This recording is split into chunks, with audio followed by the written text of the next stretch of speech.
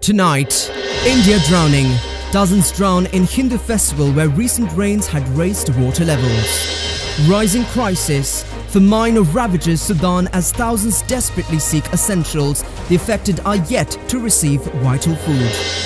Furious weather. Helene makes landfall in Florida's as Category 4 hurricane as thousands evacuated.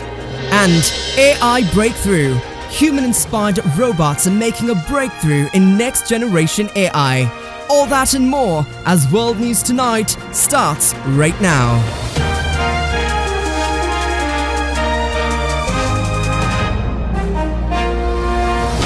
This is Derana World News Tonight. Reporting from Colombo, here's Aqil Qureshi. Welcome down to World News Tonight, and we've got key updates to bring to you from around the world. Let's begin in our neighbouring country, in India. At least 46 people, including 37 children and 7 women, drowned while celebrating a Hindu religious festival in eastern India, local officials said. The fatalities were confirmed across 15 districts in the past 24 hours. A disaster management official said the victims died while ritually bathing in rivers and ponds affected by the recent flooding. In eastern India, at least 46 people, including 37 children and 7 women, have drowned during celebrations for the Hindu religious festival Diviputirika. According to officials in the state of Bihar on Wednesday, fatalities have been confirmed across 15 districts and the overall death toll could rise further. Mothers carry out rituals during the 3-day annual religious ceremony for the prosperity and long life of their children, marked by a fasting and taking holy dips in rivers or streams. The officials said many people had ignored dangerous water levels in swollen rivers. And in fact, last year, 22 people, including 15 children, died during the same festival. Former Defense Minister Shigeru Ishiba is set to become Japan's Prime Minister after winning a closely fought contest in his 5th and what he called her final attempt to lead the ruling Liberal Democratic Party. Ishiba prevailed over hardline nationalist Shahini Takachi in a runoff vote.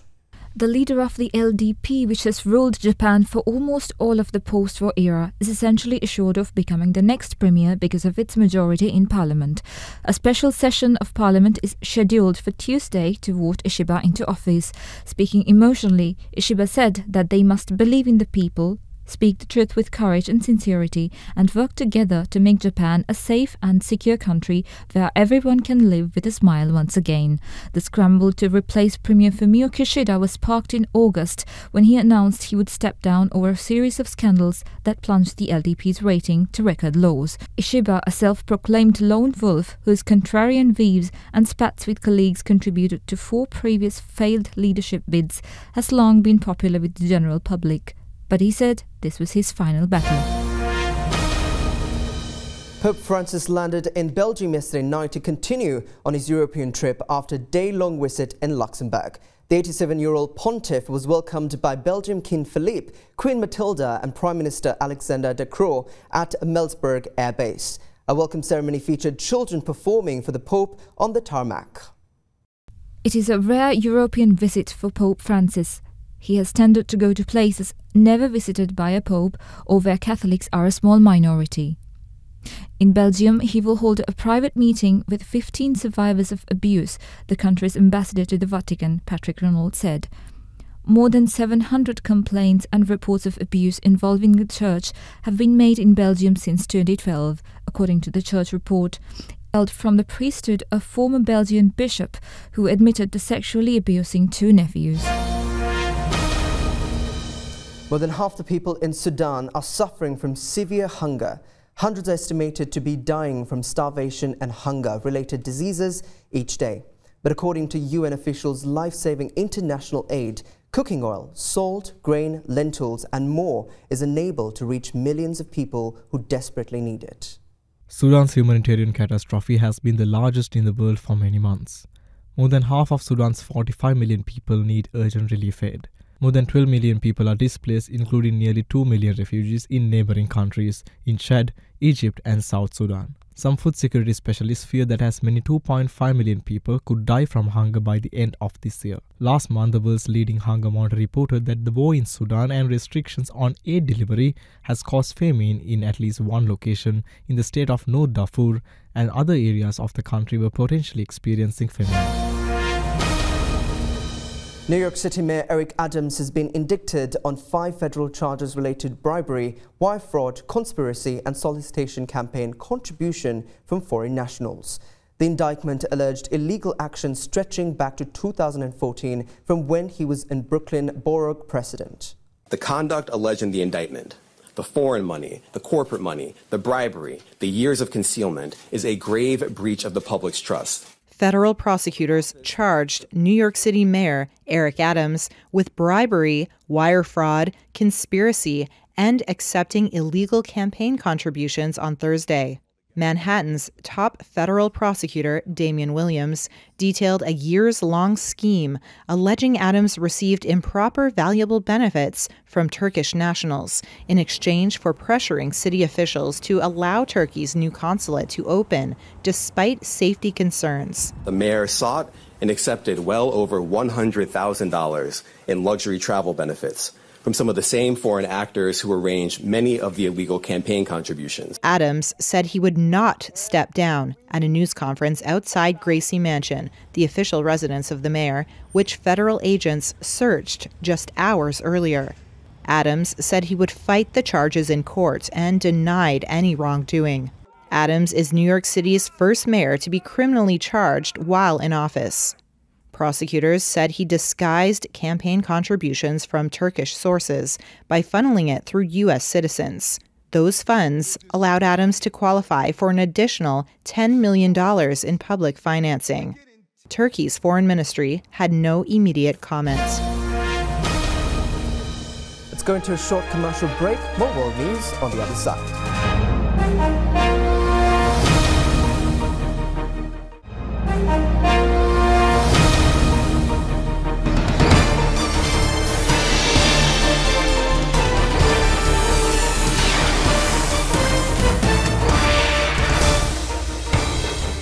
On the road to the White House now.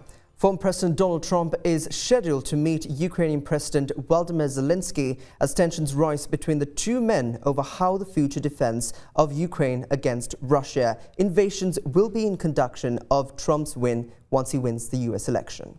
For more details on the story, we have other Derana correspondent Ranusha Dharmaratna from Ontario, Canada. Over to you, Ranusha. Yes, Sajid. Donald Trump has confirmed he will meet Ukrainian President Zelensky in New York on Friday at Trump Tower, despite earlier reports of a cancellation. Zelensky's US visit has drawn criticism from Republicans, especially after he toured an arms factory in Pennsylvania, a key swing state which some viewed as politically motivated. On Thursday, Zelensky met with President Joe Biden and Vice President Kamala Harris at the White House to discuss Ukraine's victory plan aimed at pressuring Russia into diplomatic talks. Biden announced an additional $7.9 billion in military aid for Ukraine. Trump, however, expressed his confidence in quickly brokering peace between Zelensky and Russian President Vladimir Putin, but refused to offer any specifics. When asked if Ukraine should cede land to Russia, Trump avoided a direct answer, saying, "Let's get some peace." The meeting comes amid political tension as some Republicans have accused Zelensky of engaging in supporting activities ahead of the US election. Well, that's it from here. Back to you, Akil. Thank you for that. That was other than a world correspondent Ranusha Dharmaratna from Ontario, Canada.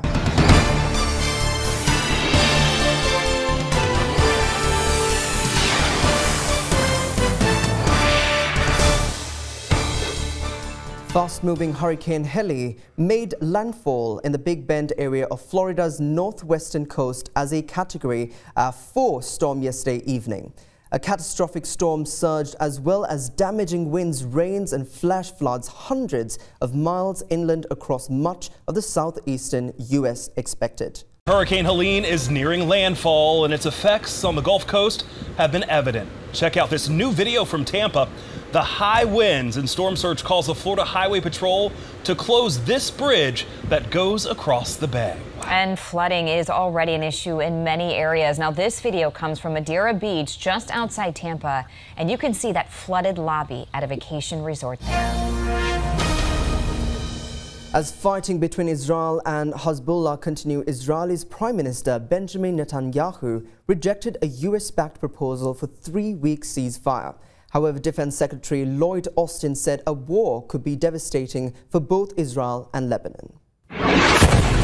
Tonight, videos online showing massive airstrikes in Lebanon amid a rather public dispute between the White House and Israel. The Biden administration and others floating the idea of a 21-day ceasefire. But within hours, Israel calling it the opposite of the truth. And in New York tonight, Israel's Prime Minister doubling down. Netanyahu saying, "We continue to hit Hezbollah with all our might. We will not stop until we achieve our goals." But here in Lebanon, it continues unabated, softening the ground for a potential land incursion. And while the world focuses on Lebanon, more strikes, death and suffering in Gaza and the West Bank. In a rousing speech at the UN today, Palestinian President Abbas with a strong message for Israel. We will not leave. We will not leave. We will not leave. Nearly 700 people have been killed in Lebanon this week, according to Lebanon's health ministry. Israel has dramatically escalated strikes, saying it is targeting Hezbollah's military capacities and senior Hezbollah's commanders. Meanwhile, Hezbollah's firing of rockets and missiles into Israel has uprooted thousands across the border. Zainab savours a moment of rest after hours on the road to escape the strikes in the south of the country. Zainab's husband stayed behind and will try to join them later. Night has fallen on Beirut. Zainab has finally found a place to stay in the working-class district of Karmel Zaytun, in a flat where several families from her region have already set up camp. Zainab and the others are glued to the news, waiting for a lull in the fighting and an opportunity to return to their homes. Nearly 700 people have been killed in Lebanon this week, according to Lebanon's health ministry. Israel has dramatically escalated strikes, saying it is targeting Hezbollah's military capacities and senior Hezbollah's commanders. Meanwhile, Hezbollah's firing of rockets and missiles into Israel has uprooted thousands across the border. For 5 hours, Kyiv was under fire. Sirens blared and drones exploded in the night as Russia targeted key infrastructure in the capital, damaging cars and buildings in the process. As this woman swept up the debris on her doorstep, she was thankful to be unharmed. According to the United Nations, Russia's attacks on Ukraine's energy network have knocked out some 70% of its capacity, prompting fears of a cold, troublesome winter for Ukrainians. And it is a tactic Russia appears to be doubling down on. In this city in Ukraine's west, backup generators were required on Thursday morning after attacks on the region's power grid left whole streets without electricity. And in the southern town of Zaporizhzhia, where a nuclear power plant is based, several people were injured when their homes were reduced to rubble. Ukraine's Air Force said it shot down 4 out of 6 missiles and 66 out of 78 drones launched by Russia overnight. But their defence systems were still not enough to prevent the damage. Ukraine's air defense battled an overnight Russian aerial attack on the capital Kyiv for 5 hours. The Ukrainian Emergency Service said that the attack injured at least 2 people and hammered the Ukrainian power grid. As Ukraine continues to push ahead with its offensive into Russian territory while also defending its own, the U.S., its biggest supporter financially, has agreed to send more assistance. Ahead of his meeting with Ukrainian President Vladimir Zelensky at the White House on Thursday local time, U.S. President Joe Biden announced that nearly $8 billion in military aid. This means $2.4 billion in security assistance through the Ukraine Security Assistance Initiative and $5.5 billion through the Presidential Drawdown Authority. Through the PDA, the U.S. can deliver surplus weapons held by the U.S. to Ukraine without congressional approval. The latest assistance announced by Biden will provide Ukraine with much-needed air defenses, unmanned aerial systems, and air-to-ground munitions while strengthening Ukraine's defense industry base. The military assistance will also include a shipment of precision-guided glide weapons with a range of up to 130 kilometers. The medium-range missile will provide a major upgrade in Ukraine's fight against Russia. In response, President Zelensky thanked his U.S. counterpart for the continued support. However, despite the latest assistance, a U.S. official stressed that Biden will not allow Ukraine to use U.S. missiles to hit targets deeper inside Russia. The Biden administration announced a massive infusion of military aid from Ukraine that will total nearly $8 billion and include bombs with a range of reach inside Russia.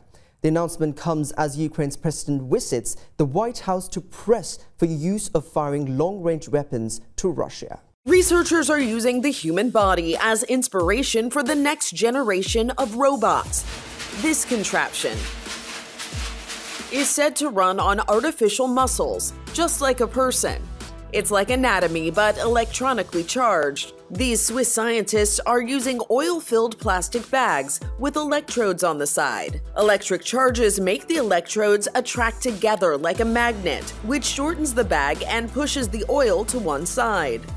Electrohydraulic muscles are more energy efficient than motor-driven robots. Experts also say this type of robot is able to move without complex sensors. This naturally leads to new inventions in terms of anthropomorphic hands that can be operated in dangerous tasks. Why would a robot like this be useful? Researchers believe as the technology advances, these muscle-like movements will make robots better equipped to help in emergency rescue situations where it's dangerous to send human help.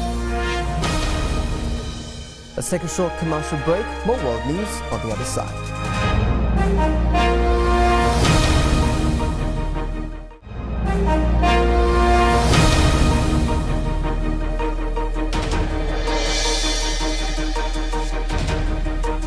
Welcome back. And finally tonight, a group of Swiss researchers has invented a series of next generation of robots using the human body as an inspiration.